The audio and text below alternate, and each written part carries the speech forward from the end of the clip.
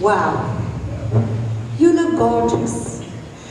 Can you just tell me how much time and effort it took you to choose your outfits before coming to the TED? Especially ladies, I know. We have the dullest urge to be dressed to kill, right? Right. So for people who spent only 10 minutes, please, can you raise your hands? Very nice.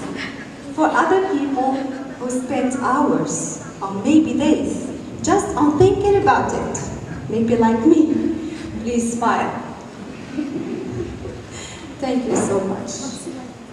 But seriously, what about sometimes when you come to a fork in the road that calls you to make drastic or difficult decisions like getting married, moving to another country or city, career change, taking a loan from the bank to buy your dream house or car, or even beginning or ending a relationship, or another adventure like climbing the Mount Everest. Just pondering those examples can bring thoughts of tension and confusion. Dear life warriors, we find ourselves in a real bind to discern opportunity from risk. Most of people try to show a sign of maturity by considering the short and long-term benefits while making their life choices. I am one of them. Do you really believe me? If so, bear with me and listen to the following. In 2005, and precisely in the day before the baccalaureate exam, I decided to not be a psychologist. My dream job. Could you imagine? And that because I was extremely sure I would get the first grade with honors, and I was likely to be sensible and enroll into any scientific major with my peers, the genius students as they called us, rather than following my studies in the University of Literature. After getting my diploma in industrial chemistry, I got married with one of my schoolmates when it was never in my plans to do so, as I had gamophobia,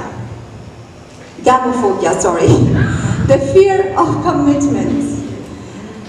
It seemed like along the road of my life, my passions and I walked together until reaching my endeavors.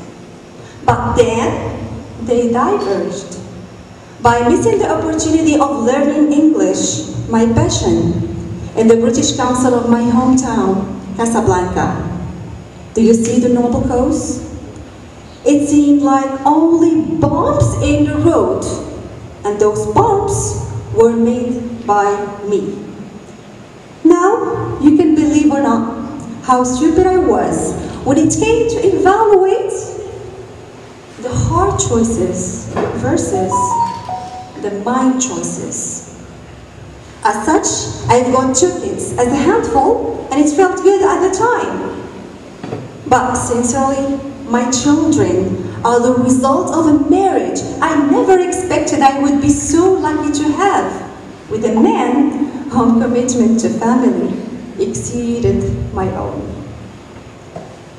So to people who look upon my choice of becoming a younger mother as unfair to my freedom and youth, I would say gaining a family is never ordinary. And I would ask you and them a question. Do we really know about the other alternatives? Do we? I can assure you one thing. There is no best alternative unless we couldn't survive if disappointed. So, it appears logical that you have to go with what you have when you don't have the real answers surrounding your options. But bear in mind some major life choices are also opportunities and can bring much reward and blessings, but only in the context of the timing of the choice. And if we thought through the what-if questions before taking the dive toward, we would weigh the cost of the failure before it got too late. So I had been floating between being reasonable and emotional, but never succeeded to strike an honest balance between being both. And it lasted this way, 10 years. Yes, you heard right, 10 years and not 10 days or 10 months. It seemed like only life illusions, because my passions and my dreams had been stifled, yet as good riddance in that time. But in 2019, in a beautiful Saturday, I decided to let free the suffocated voice of my heart.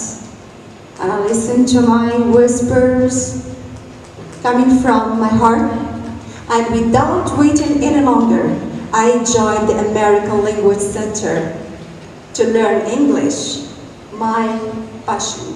And just weeks after, I was introduced to an international club of public speaking and leadership program.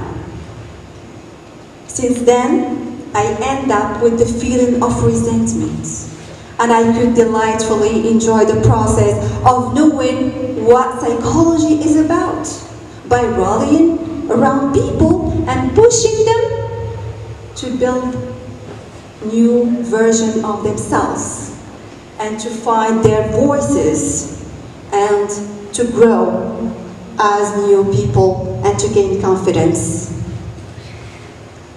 Contained within this unique path, I could delightfully also be the Vice President of Education and President of my club.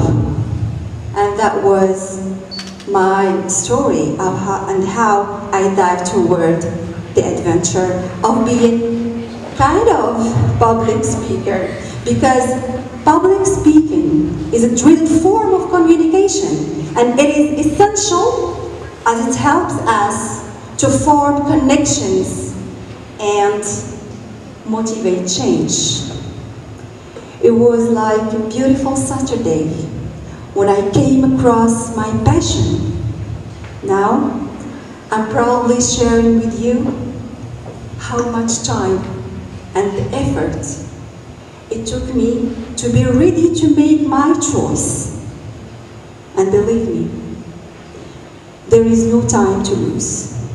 You have to choose your own adventure to build a better you. Thank you.